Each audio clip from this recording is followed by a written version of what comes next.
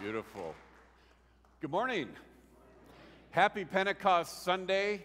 How fitting it is that we celebrate the coming of the Holy Spirit, the birthday of the church on Memorial Day weekend.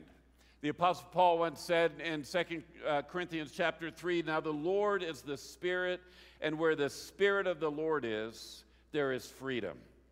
And we all with unveiled faces contemplate the Lord's glory, being transformed into his image with ever-increasing glory, which comes from the Lord, who is the Spirit. The Spirit of the Lord gives us freedom, and yet freedom is never free. Freedom is always costly, and we recognize that as our country, that we celebrate the freedoms we have, and including the freedom to worship God as we are this morning. And so this weekend we remember those who have paid the ultimate price and their families for the cause of freedom, and we honor and salute you who have served or are serving in the armed forces for the cause of freedom. If you have served in the armed forces, we would love to just express our gratitude and thanks if you'd stand, that we could acknowledge your service and the freedoms that we have in our country.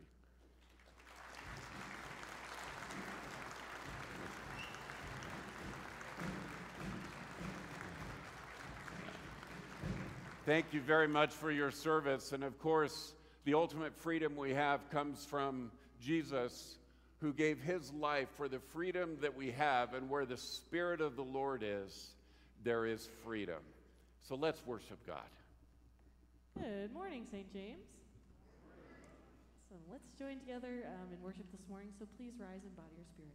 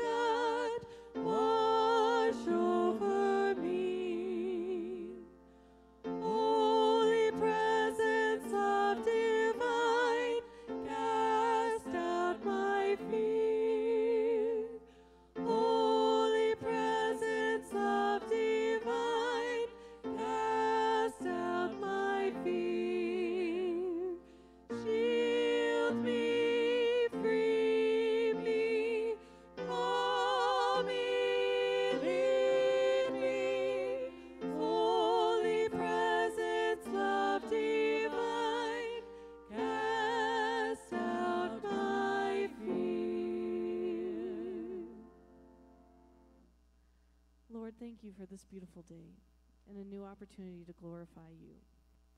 May your Spirit fill this place as we joyfully sing praises to you. This morning, help us to focus on you, Lord. Help us not to miss what you have for us today. May we shout your name and declare your goodness out these sanctuary doors and into our community, shining your light into the hearts of everyone we encounter. Open our hearts this morning, God, to what you have for us. We love you. Amen.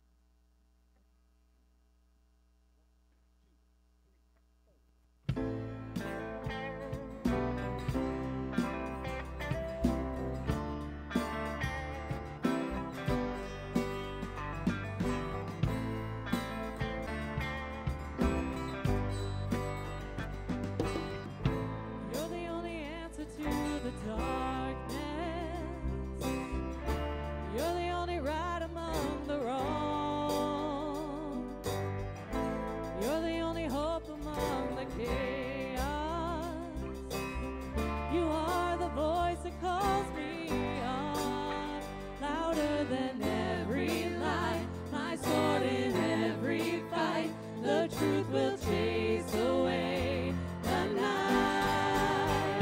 Your name is power over darkness, freedom for the captives, mercy for the broken and the hopeless. Your name is faithful in the battle, glory in the struggle. Mighty, you won't let us down or fail us. Your name is power. Your name is power.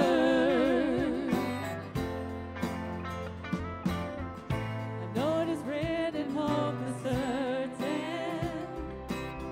I know the word will never fail. I know that in every situation, you speak the power to prevail. Louder than every lie, my sword in every fight. The truth will chase away the night.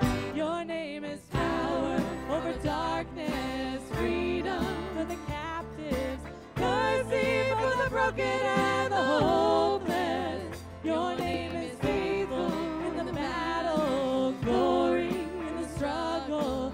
Mighty, you won't let us down or fail us. Your name is power. Your name is power. When you speak, you scatter darkness. Light arrives and heaven opens. Holy Spirit, let us hear it. When you speak, the church awakens. We believe the change is coming.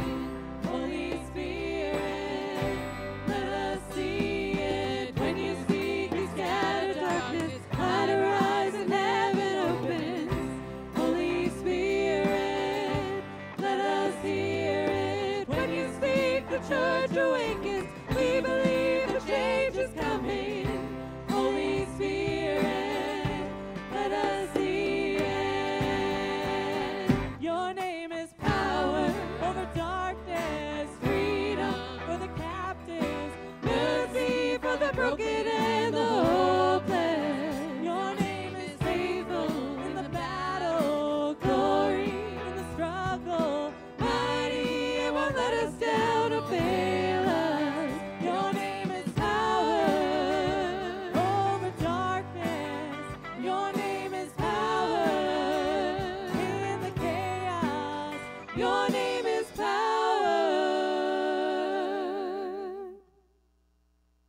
Amen.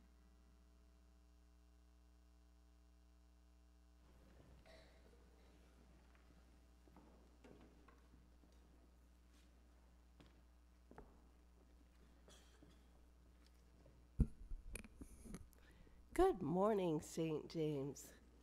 Such a beautiful morning. It is my pleasure to share announcements with everyone this morning. First, I want to call to your attention the connection card if you are visiting with us. And if you want to let us know anything about you, including prayer requests or whatever, feel free to fill that out and drop it in the offering. And second, I want to thank everyone who came out yesterday to help with cleanup on church grounds. What a wonderful job. Thank you.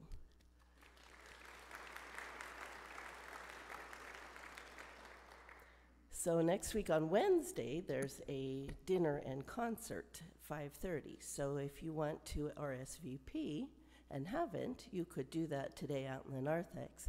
And also, I think there is a sign up for some food out there as well. The last thing I want to bring to your attention is summer seminary.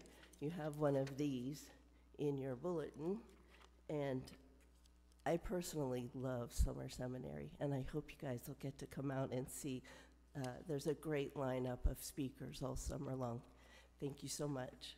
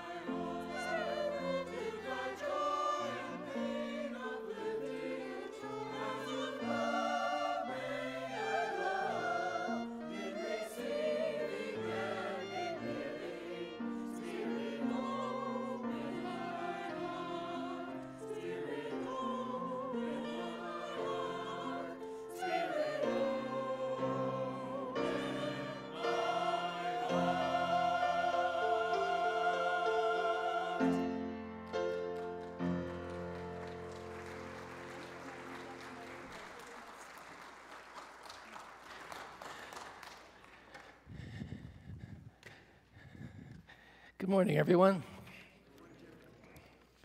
I'd like to lead us, I'd like to lead us in a prayer celebrating this Sunday, Pentecost Sunday. So will you join me, please, in prayer? We thank and praise you, Father, how the Holy Spirit moves, particularly in community, where hungry, thirsty people for you gather in corporate worship, in small groups, building us up in the faith, building us up in hope and love, and pointing us all to Jesus as our treasure beyond all treasures. We praise and thank you, Lord Jesus, how you, together with the Father, sent the Holy Spirit to be our daily comforter and companion, our divine helper in this journey to grow in love and in joy and in peace and in patience and in kindness and in gentleness and in self-control. We praise and thank you, Holy Spirit, for your power to help us grow in trusting in our Heavenly Father. Help us grow in surrendering self-interest and in abandoning ourselves to our Heavenly Father's will.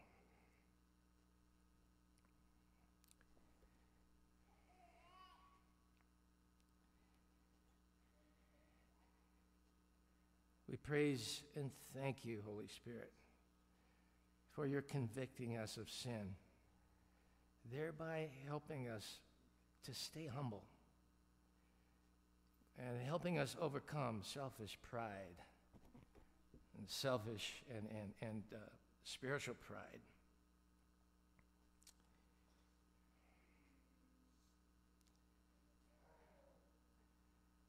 Lastly, today, we praise you, Holy Spirit, for how you give us better and better understanding of the Word of God over the course of our lives, as we eagerly listen for God's spoken word to us as individuals.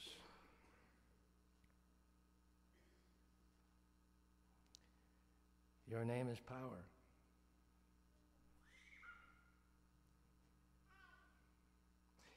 We pray this in the name of our Father, the Son, and the Holy Spirit. Amen.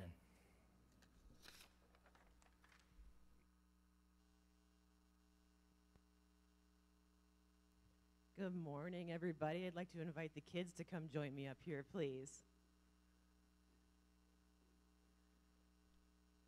So today I'm going to kind of put you to the task. I was hoping I could get your help making up a story, but I need characters and I need actors.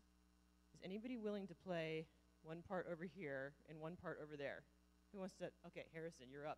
Go ahead, buddy. Izzy, perfect. Okay, let's put you over here, Izzy. Harrison's over there. Okay, so let's make up a story. What's this character's name? Fred? Fred. Okay, no, she doesn't like Fred. Wait. What do you think? Freddie. Oh, no, that's much better. No, she's right. Freddie's much better than Fred. Okay, so this is Freddie. What's this character's name? Oh, you've got one on the tip of your tongue. You have a good one, don't you? Penelope? Yes? Okay, Penelope. So that's Penelope, and that's Freddie. So I'm going to make up two hypothetical stories. Hypothetical is like it didn't actually happen. It's just pretending it happened. So Freddie has to clean his brother's room every week and give his brother a birthday present every year. And every year, his brother does not give him any birthday present back. And his brother never helps to clean his room. But that's the rules. He has to do all these things, and he doesn't get anything back. Does that sound really awesome to you? No. Penelope has to go into school every day and put up with this really mean girl. What's the mean girl's name? Jane. Okay, I hope there aren't any Janes here. No offense. Okay, so Jane just is so mean to Penelope every day. She steals her lunchbox, and she throws her books on the floor, and she's so mean. But the rule is Penelope has to still be nice to Jane, and Penelope has to even go home and pray for Jane. Does that sound like a really great setup? No. Okay, so which kid do you think has a harder situation? If you think it's Freddie, raise your hand. Okay, and you think both of them. Which does Jane have a harder situation? Raise your hand.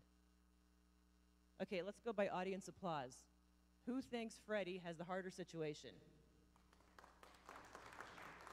Okay, who thinks Jane has the harder situation?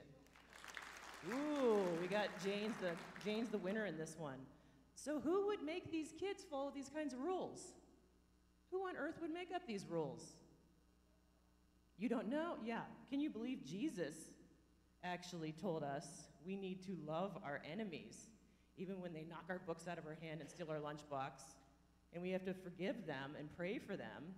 And he also said that we have to give things to people, like clean their room or give them birthday presents, and not expect anything in return at all.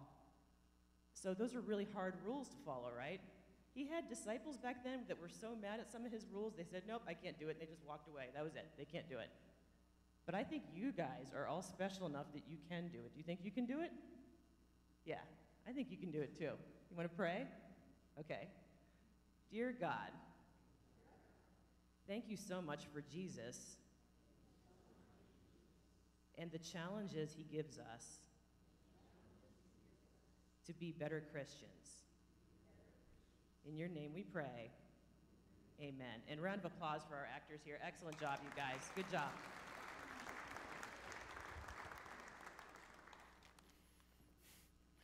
Thanks, kids. Hey, I want to, as we approach the offering, just more than anything, express gratitude. Thank you for your generosity.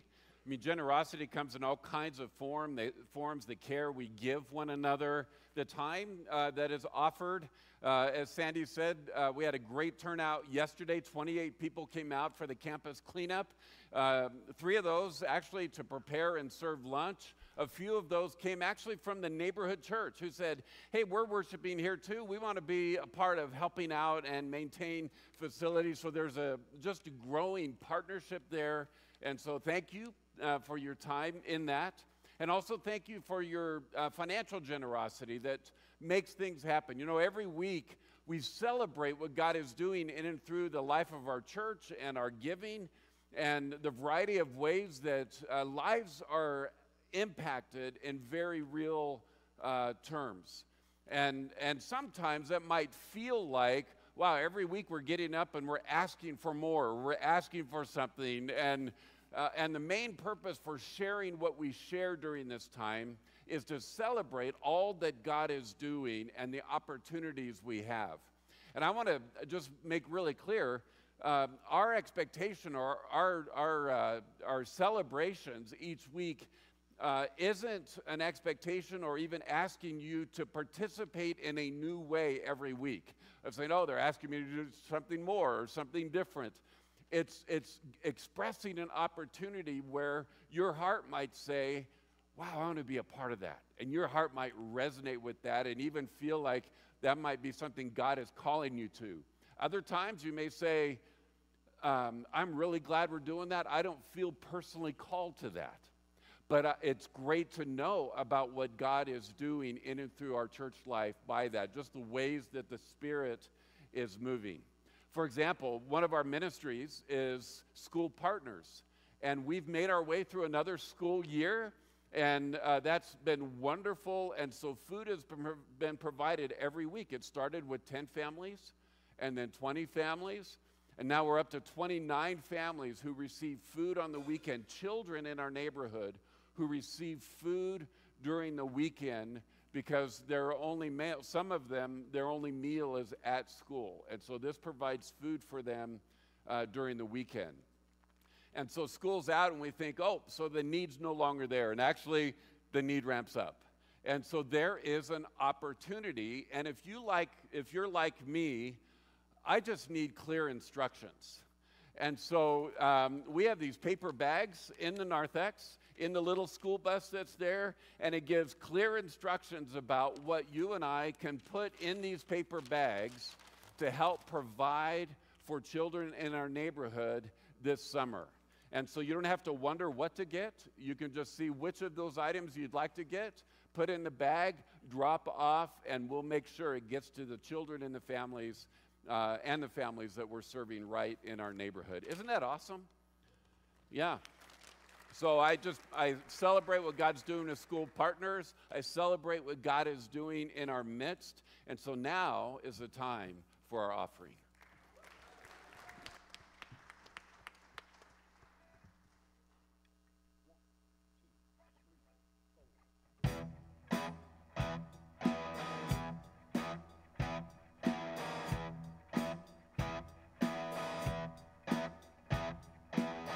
Woke up one morning, fell out of bed.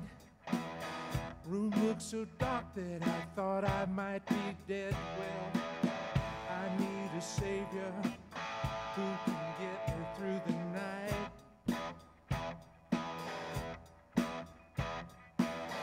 Walk me through the valley of the shadow and out the other side.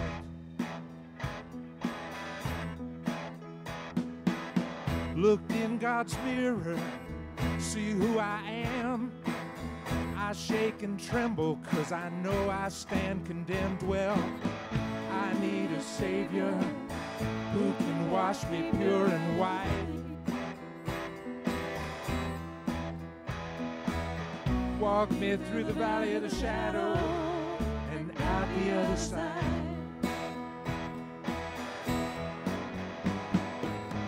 I need a shepherd who can take me home. I need a shepherd, keep me safe in the fold. I need a shepherd who can be my guide. Cloud by day, pillar of fire by night.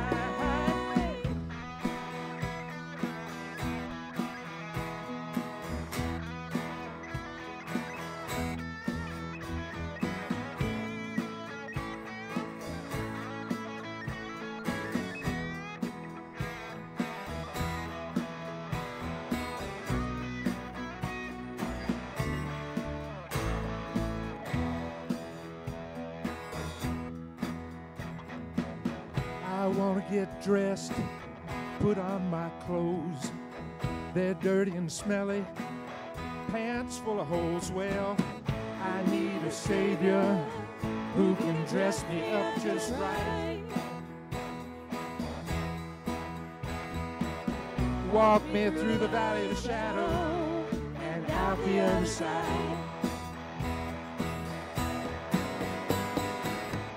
White robes, righteous deeds of the saints, sanctified to become what I ain't. I need a savior who'll stay close by.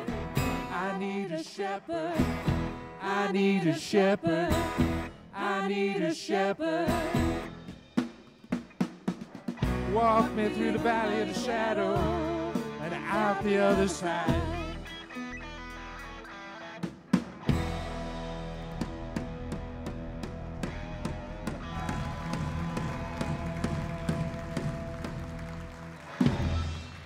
Thank you. Please rise and bow to your feet and join us in worship. Praise God from whom all blessings flow. Praise Him, all creatures here below. Praise Him above the heavenly host. Praise Father, Son, and Holy Ghost.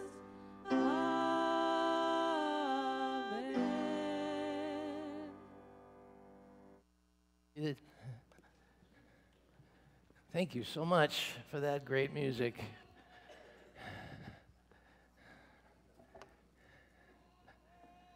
All of you.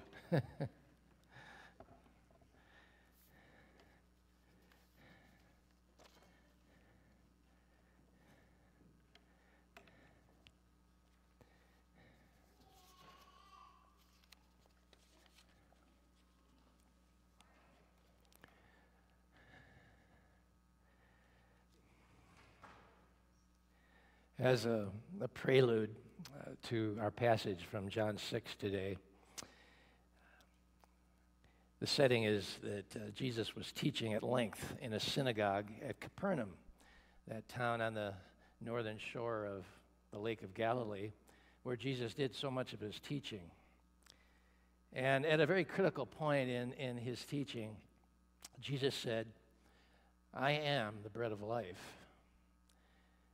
Whoever comes to me will never be hungry, and whoever believes in me will never be thirsty."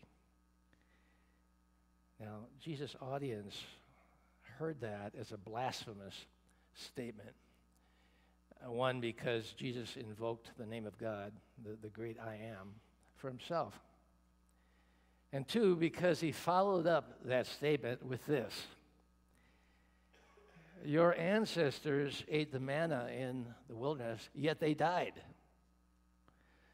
I am the living bread who came down from heaven.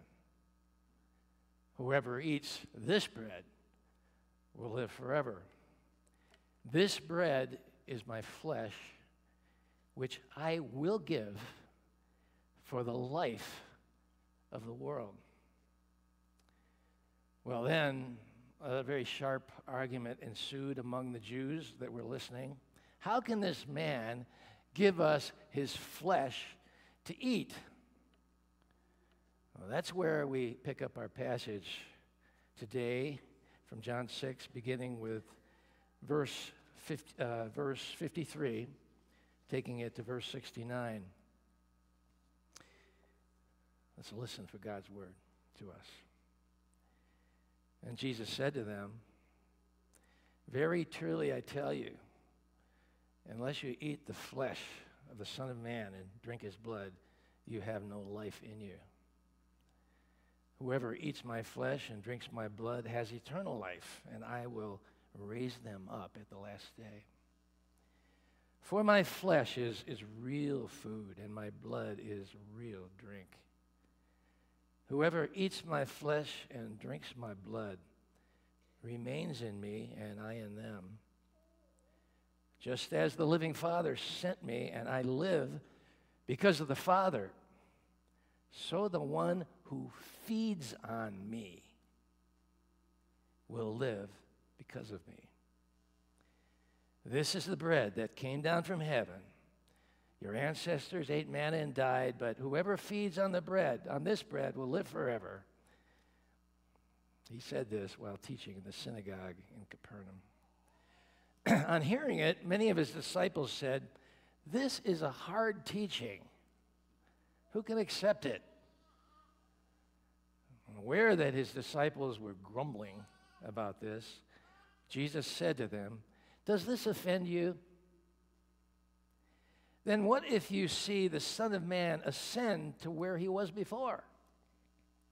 Of course, that would happen in just a little while. "The Spirit gives life. The flesh counts for nothing. The words I have spoken to you, they are full of the Spirit and life. Yet there are some of you who do not believe." For Jesus had known from the beginning which of them did not believe and who would betray him. And he went on to say, "This is why I told you that no one can come to me unless the Father has enabled them." From this time, many of his disciples turned back and no longer followed him. You do not want to leave too, do you?" Jesus then asked the 12. And Simon Peter answered him, "Lord, to whom shall we go? You have the words of eternal life, and we have come to believe and to know that you are the Holy One of God." The grass withers, the flowers fade, people come and go. The Word of God stands forever.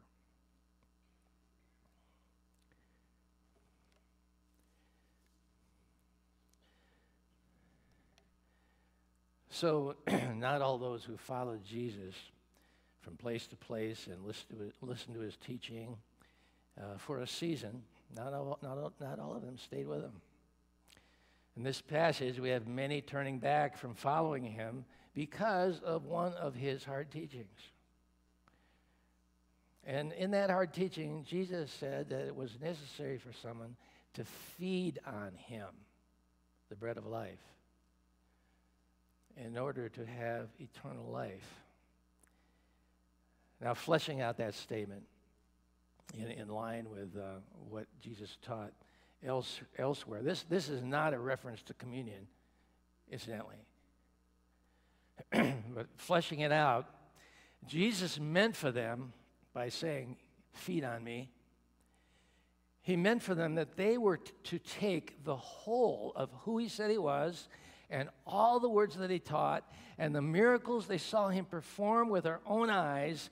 They were to take all of that into the deepest part of their themselves, their souls, and then follow the Lord exclusively in loving allegiance. They were to draw their whole life and sustenance from him. And Jesus said that as they fed on him in these ways, he'd be sufficient for all the spiritual nourishment, all the physical provisions that they would need in life. Plus, Jesus taught that their living this way was the gateway to eternal life. Those, for a while, disciples who turned away from following Jesus, they just found that teaching too much. They surely had to have been impressed with much of Jesus' teachings and the miracles they saw, but they could not bring themselves to cast away their own ways and the way that they wanted to live in order to follow Jesus first in loving allegiance and commitment. And as they turned away from following Jesus, then Jesus turned to the 12. You do not want to leave too, do you? And Peter answered, and you'll note that he answers for the whole group, all the 11. Lord, to whom shall we go? You have the words of eternal life, and we have come to know and to believe that you are the Holy One of God.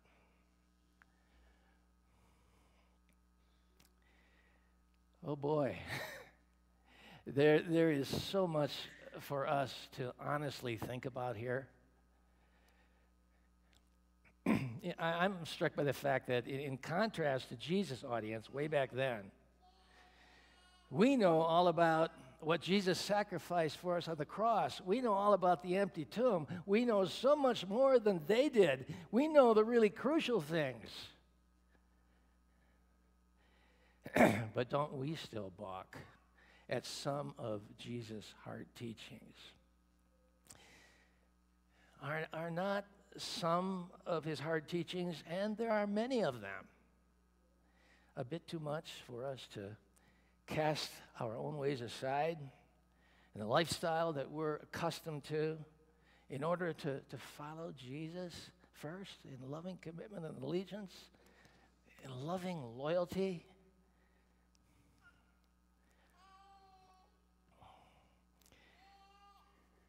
Here's a book for your library. The Hard Sayings of Jesus by F.F. Bruce. F.F. Bruce was a renowned New Testament scholar, and he examined 70 of Jesus' hard teachings in this book. This book has 250 pages just on unpacking the hard teachings of Jesus. This is what it says on the back cover. Like his original hearers, many people today find Jesus' sayings hard. Some sayings are hard because they are difficult to understand. Others because the demands they make on us are only too clear.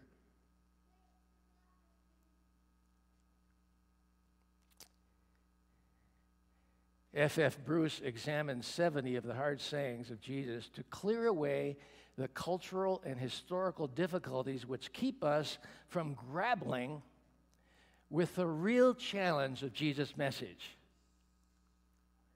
Evident in each chapter is F. Bruce's keen evangelical scholarship and pastoral insight.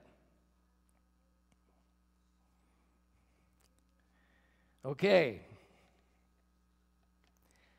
How about Jesus' teaching that if we love father, our mother, our son or a daughter more than him, we're not worthy of him? Is that too hard a teaching?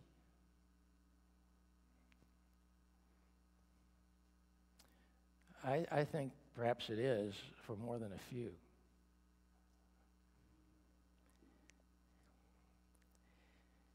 How about Jesus' oft-repeated teaching that if we want to be his disciple, we're called to put ourselves on the back burner and take up our own crosses of self-sacrifice to follow him exclusively? And added to that one, Jesus said that if we cling to our own lives in self-protection, ultimately we're going to lose our lives. And yet if we give our lives away in loving self-sacrifice to others, we will find life. Is that a teaching that is a bit too much for many to follow Jesus? I think it is.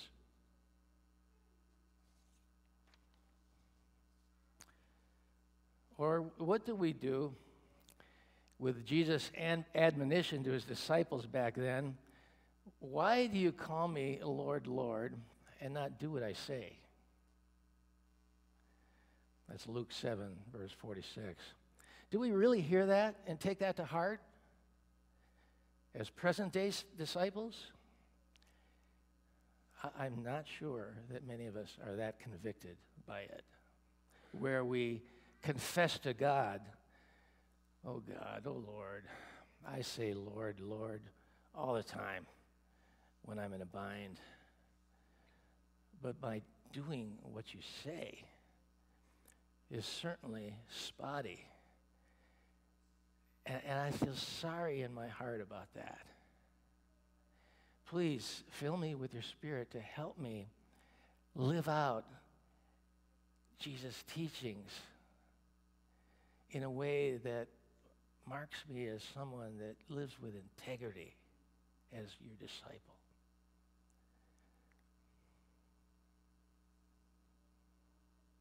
Lord, please help me with that.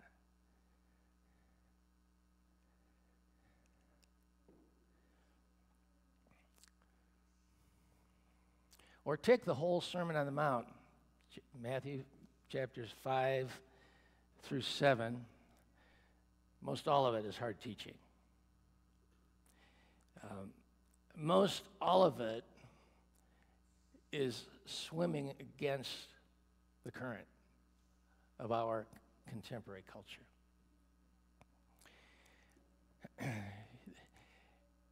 You'll probably recall, that everyone who's seen any episode of The Chosen, that at the beginning of every episode of The Chosen, there's a graphic with many fish swimming together with the current. And then, 2 or 3 seconds into the graphic, we see just only a few fish that are more lightly colored. And they're swimming with the other fish, but they're swimming in the opposite direction, against the current. And the light-colored fish are to represent the chosen. Now that is a very poignant graphic. For in the Sermon on the Mount, Jesus preached, "Enter through the narrow gate, for wide is the gate, and broad is the road that leads to destruction, and many enter through it. But small is the gate, and narrow the road that leads to eternal life, and only a few find it." That's Matthew 7:13 and 14. I think most of us balk at that teaching. Fact is, it's rarely preached in today's churches in America.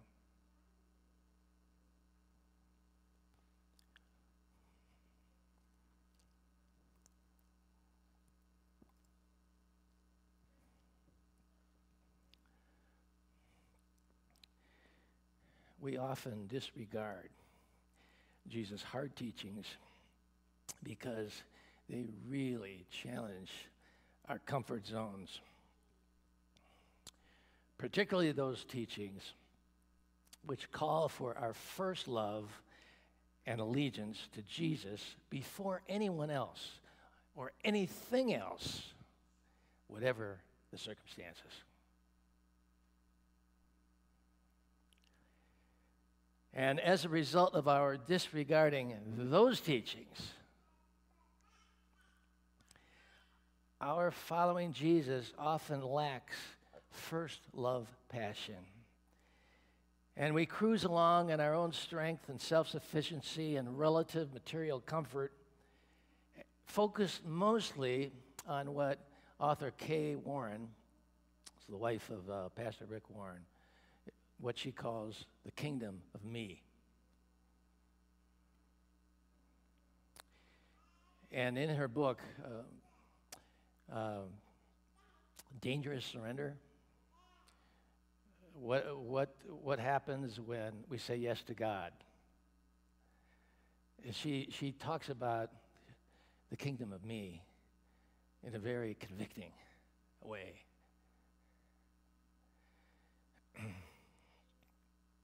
But bottom line, she says the kingdom of me is not the gateway to eternal life in the kingdom of God.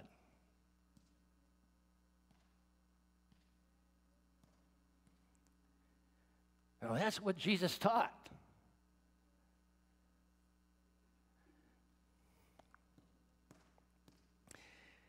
Now, as many of Jesus' disciples, other than the 12, as they turned back and no longer followed Jesus because of a hard teaching, Jesus asked the 12, "You do not want to leave too, do you?"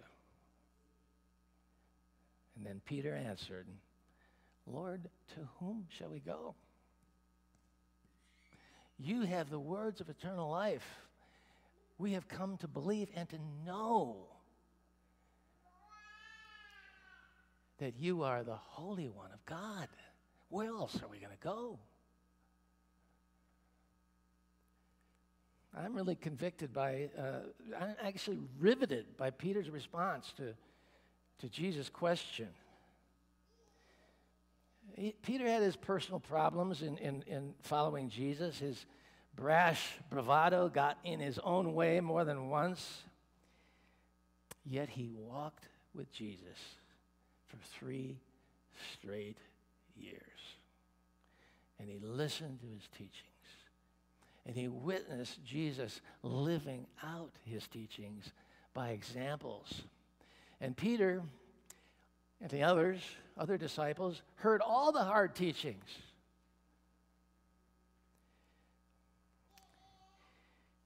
Yet, even without knowing yet, the most crucial and miraculous events in Jesus' life and ministry, Peter still came to know at a soul-deep level that indeed there was nowhere else to go. There was no one else to go to for the words of eternal life.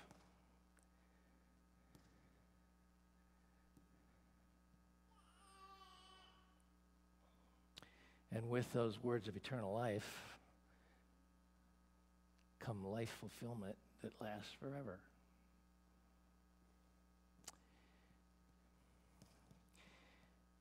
Now, that's Peter. Now, some of you may be asking, how do I come to the same conclusion that Peter came to, given that some of Jesus' teachings are so hard? Many of you may be thinking, I'm honestly struggling with this.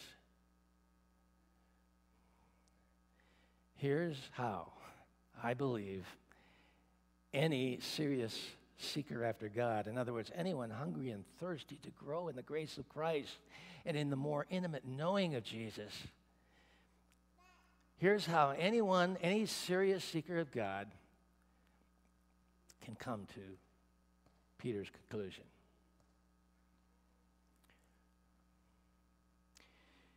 If you have become familiarized with the life and teachings of Jesus through your involvement here at St. James or elsewhere, and you would say that Jesus has won your respect, maybe he hasn't answered all your questions or quieted all your balkings at the hard teachings, but you would say that Jesus has won your respect. Now, it's really a small step. Once Jesus has won your respect, to put your whole weight down on what he taught.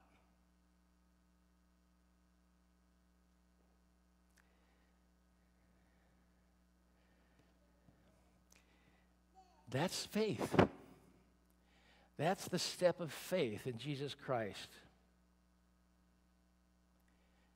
And as anyone takes that step of faith in Jesus Christ, putting your whole weight down on what he taught, even though you don't understand it all right now, Jesus will then fill you in a fresh way with his Holy Spirit to dwell within your heart. And the Spirit of God will soon move you in a soul-deep way to sense Jesus' commanding authority. You just feel it. You just sense it in your heart. And the Holy Spirit will soon open the eyes of your heart to see clearly and with conviction that only Jesus' words, all of them, are the words of eternal life.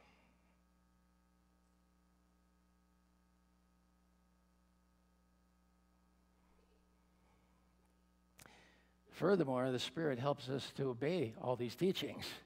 The Spirit provides the want to. And we want to obey them. That's the work of the Spirit too.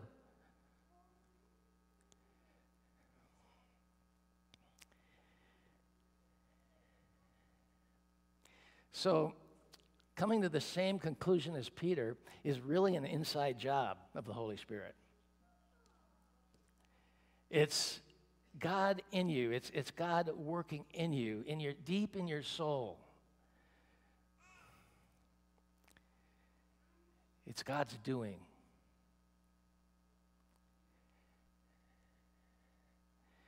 So today we celebrate the Holy Spirit's being the third person of the Trinity who brings Jesus' teachings to our clearer understanding over the whole course of our lives.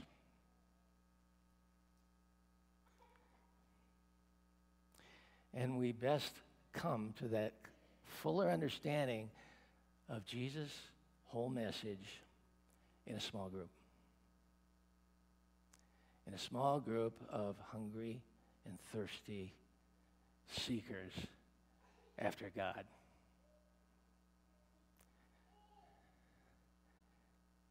Most important step for some of you to take next,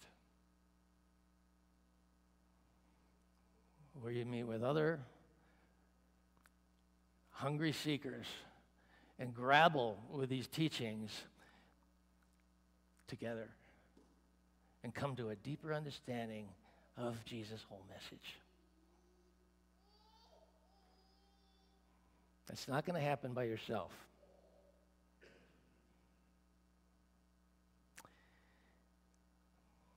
Let's pray together.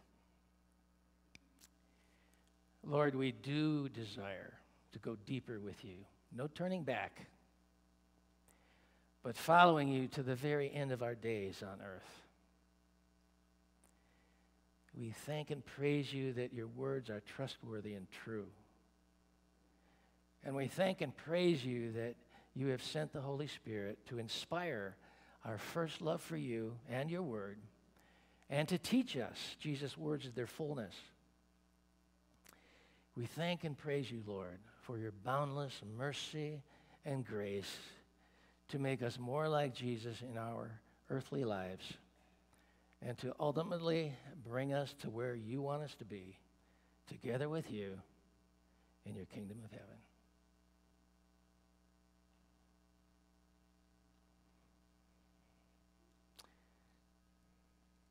In Jesus' name, amen.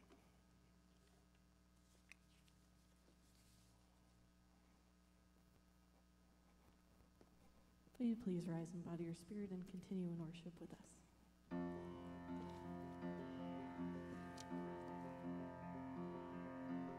Thy word is a lamp unto my feet and a light unto my path.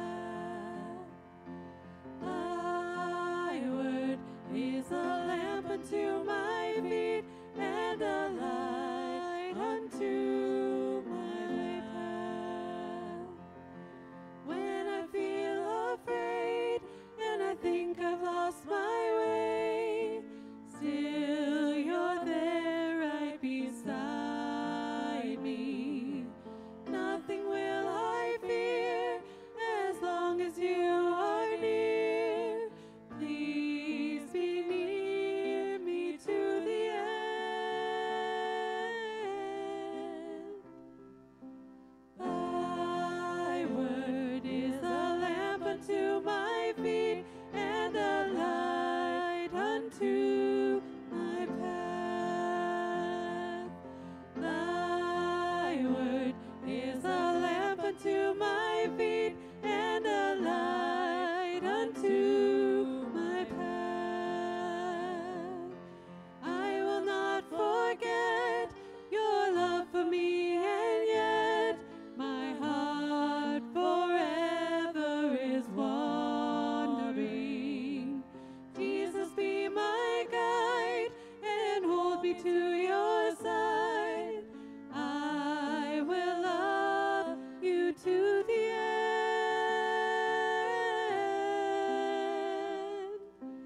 Thy word is a lamp unto my feet and a light unto my path. Thy word is a lamp unto my feet and a light unto my path.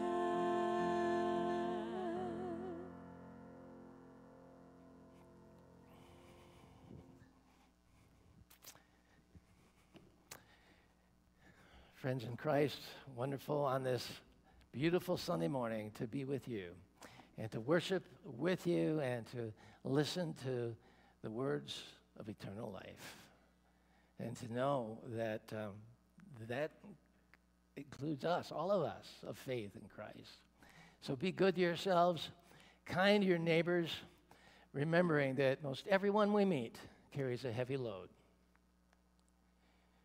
And may the grace of our Lord Jesus Christ and the love of God and the presence and power of the Holy Spirit be working within us to transform us degree by degree unto the likeness of Christ. Amen.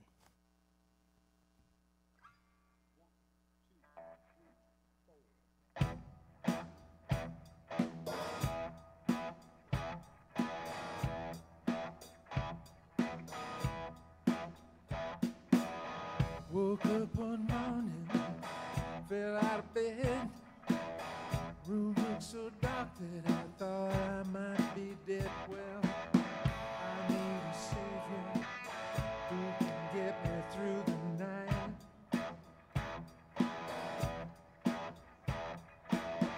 Walk me through the valley of the shadow and out the other side.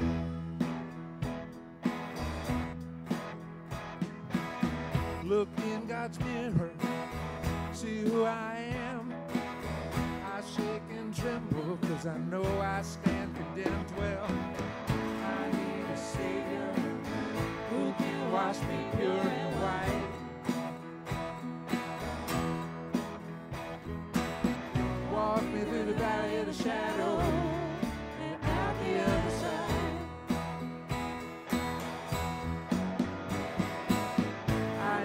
Shepherd to take me home. I need a shepherd, keep me safe in the fold. I need a shepherd to be my guide. Cloud by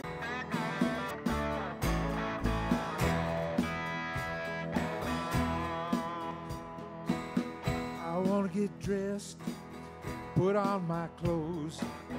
They're dirty and smelly, pants full of holes. Well, I need a Savior who can dress me up just right. Walk me through the valley of the shadow and out the other side. White robes, righteous deeds of the saints, sanctified to become what I am. I need a Savior who'll stay close by. I need a shepherd. I need a shepherd. I need a shepherd. Walk me through the valley of the shadow and out the other side.